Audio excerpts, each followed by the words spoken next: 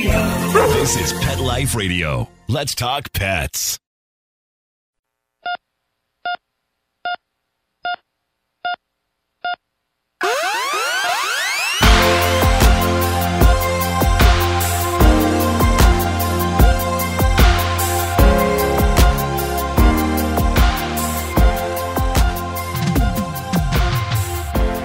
Welcome to ER Vet on Pet Life Radio. I'm your host, Dr. Justine Lee, and I'm a board-certified emergency critical care veterinary specialist and toxicologist.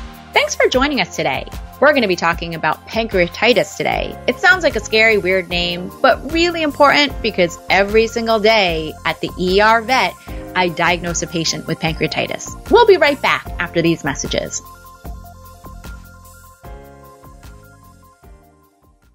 As a veterinarian, I'll admit it, I reek at the end of a workday. I've been peed on, pooped on, puked on, and have all types of odoriferous body liquids, usually from the back end, splashed on me. But I still love my veterinary patients and my own pets. But if you have a cat like me, you don't want to smell like them. As a veterinarian and cat owner, I know that nothing smells worse than a wet litter box. Luckily, Arm & Hammer has a solution. New AbsorbX cat litter made with desert dry minerals. It absorbs wetness in seconds, taking that wet odor out of the picture. Go to armandhammer.com/bounty and get $4 off your box of quick absorbing AbsorbX and have a nice dry day. New AbsorbX from Arm & Hammer. More power to you.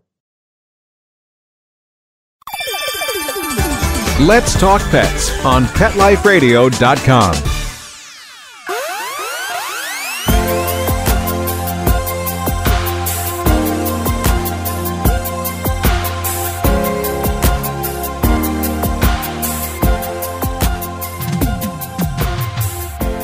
Welcome back to ER Vet on Pet Life Radio. Today I wanted to talk specifically for all you cat owners out there.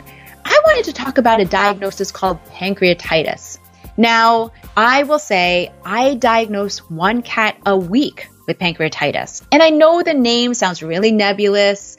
It is a weird, nebulous medical problem.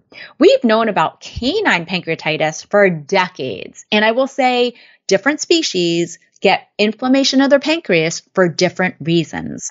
Now, humans will get pancreatitis too, but that's typically from alcoholism, drugs, or from weird things like gallbladder stones. Dogs get pancreatitis from fattening food. So during Thanksgiving, the holidays, when people are giving more turkey skin or turkey meat or bones to their pet, then I end up seeing pancreatitis more. Cats, well, I hate to break it to you, but cats get pancreatitis for no known reason at all, which is why it's so important and why I wanted to talk about it today. Now, what exactly is pancreatitis? Pancreatitis is just a fancy way of saying inflammation of the pancreas. Anytime you see the word titus, it usually means inflammation, by the way. The pancreas is actually located right behind your cat's stomach. So if you can imagine your cat from the side, it's almost right behind the rib cage. And it's really important for multiple reasons. Now, in a previous episode of ER Vet, we've talked about diabetes mellitus, which is so common in cats nowadays because of the growing epidemic of obesity that we see. Well, the pancreas has two main important functions. One is to make insulin, which helps push sugar into the cells to help feed the cells. And when your body doesn't produce any insulin from the pancreas, that's what results in diabetes. I'm not going to talk about that today, but I encourage you to check out that previous episode on diabetes mellitus that we previously recorded on ER Vet. The other function of the pancreas is to help break down fat. The pancreas is really important for breaking down the fat in the gastrointestinal tract, and it also helps neutralize gastric acid in the stomach. Well, when the pancreas gets pissed off, it results in sudden inflammation because there's actually natural enzymes within this tiny organ, and it can actually start digesting itself. It sounds disgusting, but it can actually be life-threatening. It can result in a severe inflammation within the abdomen itself, something that we call peritonitis. Now, I will say as an emergency critical care veterinary specialist, most of the time when I see pancreatitis, it ranges. It can range from really mild, where I'm treating it on an outpatient basis with just some fluids under the skin or really strong anti-vomiting medication and maybe some pain medication. But in severe cases, it can be life-threatening. And that's why I see it more, because I'm at a 24-hour tertiary referral hospital. Without treatment, pancreatitis can actually result in chronic scarring of the pancreas. And so we want to be really aggressive about treating it so it doesn't become a lifelong problem. Like I mentioned before, there's no known exact reason for pancreatitis. Some cats get it for no known reason, but I will tell you there's something called the triad or the triaditis that can cause it. Tri means three. So in cats, when I see it, it's usually from three things that are tied together. When the pancreas is inflamed, sometimes we can see that with underlying inflammatory bowel disease or even hepatitis. Remember how I said the word itis usually means inflammation? Well, it's where the liver or the intestines are pissed off too. When we see this means that your cat needs to be medically treated aggressively to help prevent long-term scarring. So again, in cats, we don't always know the reason why cats get pancreatitis, but it's probably multifactorial. It's probably from obesity, underlying liver disease like cholangiohepatitis, or underlying metabolic problems like inflammatory bowel disease. In a previous episode of ER Vet, I talked all about inflammatory bowel disease in cats, so make sure to check out that episode too. So, how do you know if your cat has pancreatitis or not? Well, unfortunately, the signs are really subtle and they look like every single other symptom for when cats present to the ER vet. And that's typically not wanting to eat or having a decreased appetite, lying around or being more lethargic, vomiting more than usual. And as a side note, please know if your cat vomits more than once or twice a month, that is not normal, right? So if your cat is vomiting once a day or a couple of times a week, that is not normal. And there's some medical problem going on and you have to get to a vet right away. Okay. So again, decreased appetite, not wanting to eat, loping around, being really lethargic, vomiting more than normal, hiding in weird places, having belly pain when you pick your cat up, potentially having diarrhea in the litter box, having some muscle wasting, especially when you pet them over the back, breathing a little bit faster than usual. All of these are classic signs of pancreatitis. Now, in severe cases, it can actually result in icterus or jaundice. So if you notice a subtle yellow color to the tip of your cat's ears or the whites of their eyes, you want to rush to a vet right away because sometimes we can see secondary liver problems from this. Again, that's usually something called hepatic lipidosis. How are you going to diagnose pancreatitis? Well, I wish there was one easy test to diagnose it, but there isn't. Now, most of the time, we're going to rely on history, the information that you give us. If you changed a new diet, if you all of a sudden noticed that your cat has been vomiting more frequently for the past couple of months, there's a lot of important questions that I want to ask. The next thing I'm going to use to determine if your cat has pancreatitis are the clinical signs. What am I finding on physical exam? And the third thing is blood work. Now, in a previous episode of ER Vet, I actually interviewed Dr. Garrett Pachtinger on what blood tests we do in the ER.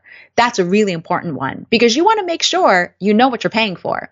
Most of the time, I'm going to start with a complete blood count, and that looks specifically at what is happening in the bone marrow. It's going to look at the white and red blood cells, the platelet count. It's going to look to see if there's an infection in the body. The next important test is called a biochemistry panel, or what we lazily call a chem in the veterinary ER. This is going to look at the protein levels, the kidney and liver function, the liver enzymes, the salt balance, really, really important tests. The third test I'm going to do is usually a urinalysis. This is to look at how well your cat is concentrating and how well your cat's kidneys are working. The next test I'm going to do is something called a feline pancreatic lipase immunoreactivity test. Try saying that multiple times. Well, we abbreviate that FPLI. And I will say there's kind of pros and cons of this test. I only do this test a couple of times a year, but this is a blood test that helps evaluate the function of the pancreas. Now, there's definitely some limitations of this blood test. I will say the most important test that I end up doing to diagnose pancreatitis is actually abdominal ultrasound. But most vets don't have that in their veterinary clinic. Most of the time, you need a board-certified specialist like a radiologist or an internist to be able to determine if your cat has pancreatitis. And that's because the pancreas is tiny and really hard to see. Now, if your vet doesn't have that, sometimes they'll do x-rays. I do like doing x-rays because they look at the size of the organs. It lets you look at the gas pattern within the intestinal tract. But unfortunately, the pancreas typically doesn't show up on an x-ray unless it's really, really, really inflamed. So my go-to test is always the ultrasound. If your vet doesn't have this, please know that they can start the initial things. They can start the initial history with you. They can do a thorough examination on your cat. They can start the initial blood work. Again, that CBC, the biochemistry panel, that urine test, maybe that pancreatitis test. And if they don't get results with that, then the next step is potentially x-rays or ultrasound. So every single day when I work in the ER vet, I get referrals for ultrasound to look specifically for pancreatitis. When in doubt, please be aware a lot of these tests are really expensive. So a typical ultrasound is about $500, and that's why I recommend a board-certified veterinary radiologist do it. X-rays can range between $100 to $300. The blood work can be several $100s. So we do want to do it step by step to work with you, but we always say the ultrasound is probably the most helpful test when it comes to diagnosing pancreatitis. We'll be right back and talk about how we treat pancreatitis and what the prognosis is right after these messages. As a dog owner and veterinarian, I spoil my own dog, Milo. Not only does he get to sleep on my bed, but he gets his pick of treats whenever we go to the pet store. I want to take great care of him as he pays it back tenfold in loyalty and affection. I want to keep him as happy and healthy as possible. That's why I like to give him a dental treat that offers more.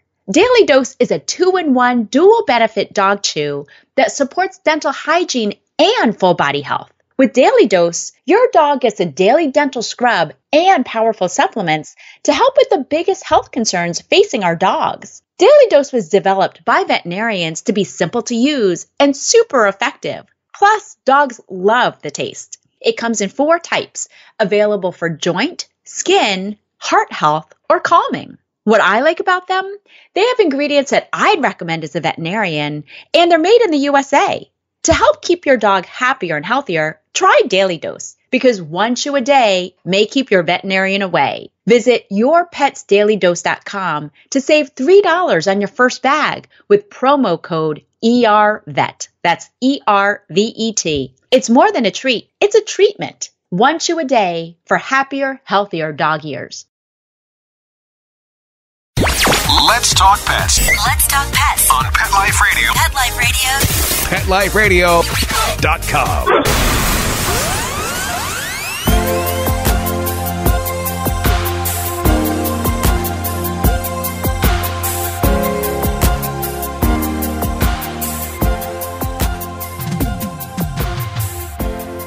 Welcome back to ER Vet on Pet Life Radio. We've been talking about pancreatitis, specifically in cats. And again, pancreatitis is massive inflammation of the pancreas. And this tiny, tiny organ in the body is super important. Again, really important for breaking down fat in the intestinal tract. Really important for neutralizing gastric acid in the stomach and making insulin, which is important to prevent diabetes. We've talked about the classic signs of pancreatitis, basically what we call an ADR cat. And ain't doing right. Something's wrong. Your cat's not eating. Your cat's hiding. Your cat's vomiting. When you see that, you want to get to a vet right away. And again, the sooner you get to a vet, the sooner we can diagnose it and the sooner we can treat it, the less expensive it'll be for you. We've talked about doing specific tests, starting with blood work, maybe progressing to x-rays, potentially getting a referral to a specialist to do an ultrasound. And again, to me, the ultrasound is the most diagnostic way of diagnosing pancreatitis. So the important part. How do we treat it? Well, like I mentioned earlier, some cases of pancreatitis can be really mild, and sometimes I can treat that on an outpatient basis. What does that mean? That means I'm going to send your cat home, and your cat may not need to be hospitalized. So when I do that, I typically give subcutaneous fluids. Now, for those of you guys who have ever given subcutaneous fluids at home, that's when you're using a sterile bag of fluids and giving it under the skin. They don't usually do this in human medicine because there's not as much space underneath the skin. Well, in dogs and cats, there's a ton of subcutaneous space. So a lot of times I can hydrate a cat by giving it subcutaneous fluids. The next thing I do is I'll usually give a strong anti-vomiting medication basically the veterinary version of Zofran. So drugs like meropitant, which is called Cerenia. This is something that I usually give the first injection in the vein, and this lasts for 24 hours. And I usually send cat owners home with a couple of days worth so their cats stop vomiting. The next important part is getting your cat to eat. Now, I'll talk about this in a future episode, but cats can only go about 4 to 5 days without eating anything at all before they'll go into liver failure. Yes, you heard me right. Dogs can starve for days to weeks without underlying internal damage. Don't get me wrong. They'll have problems from it. They can have a low protein, but cats can have a life-threatening liver shutdown from not eating. So if your cat doesn't eat for more than 2 to 3 days, you got to get to a vet right away, even if it's in the middle of the night and you have to get to your ER vet. So the next part of treatment for the cat with pancreatitis, not only am I going to use fluids, not only am I going to use anti-vomiting medications, but I'm going to do appetite stimulants. Now, there are a couple of appetite stimulants out there. One is a drug called mirtazapine, and this drug affects the serotonin in your body. When we give it to a cat, it increases their serotonin and makes them eat more. They basically get the munchies. Now, there's a transdermal form of mirtazapine, which means for all you people who can't pill your cat, myself included, you can actually smear some into the inside of your cat's ear to stimulate them to eat. Now, you should never do this unless it's recommended by a veterinarian, because sometimes something's going on and we have to do a physical examination first. But please know there is a transdermal mirtazapine you can use. Otherwise, you can pill it also. The next part of treatment of pancreatitis is going to be pain medication. If you've ever had a family member who's been hospitalized for pancreatitis, it hurts. It causes a lot of belly pain. So I usually treat it with a medication called buprenorphine, which is a morphine-like medication. Now, again, some cases can be mild and some cases can be treated at home. In other words, outpatient, where your cat goes home with you. But in more moderate cases, you do actually need to hospitalize your cat. Now, that can cost several $1,000s. And that's why it's important that you be prepared for any ER emergency. In a previous episode of ER Vet, I talked with Dr. Ernie Ward about how you can save money through the ER. And one of the best recommendations is by getting pet insurance. So please do your research. You always want to get pet insurance earlier in life because it doesn't cover pre-existing problems. What do I mean by that? Little soapbox tangent. If your cat is diagnosed with pancreatitis today, you can't just sign up for pet insurance because now it's already pre-existing. So if your cat has another flare-up of pancreatitis in 3 years, it probably won't be covered, okay? So when in doubt, you always want to get it earlier than later. All right, back to treatment of pancreatitis. In severe cases, in other words, your cat is vomiting profusely, your cat is clinically really dehydrated, your cat's in shock, your cat's painful, your cat has a low blood pressure, then you have to hospitalize your cat. And I generally recommend it be done at a 24/7 facility when they're on IV fluids. So what am I going to do in the hospital versus sending you home? Well, the benefit is I'm actually going to put an IV catheter in to help hydrate your cat. I'm going to hydrate them with IV fluids or, in rare cases, an IV protein. I can give IV medications like that strong anti-vomiting medication. I can use IV antacids to decrease the amount of gastric acid or the gastric reflux that's happening. I can use appetite stimulants. I can monitor your cat's blood pressure and salt balance really well. And in severe cases, I'll actually put in a temporary feeding tube. Now, I know a lot of humans have ethical decisions on whether or not they want a feeding tube or not. But in veterinary medicine, it's really different.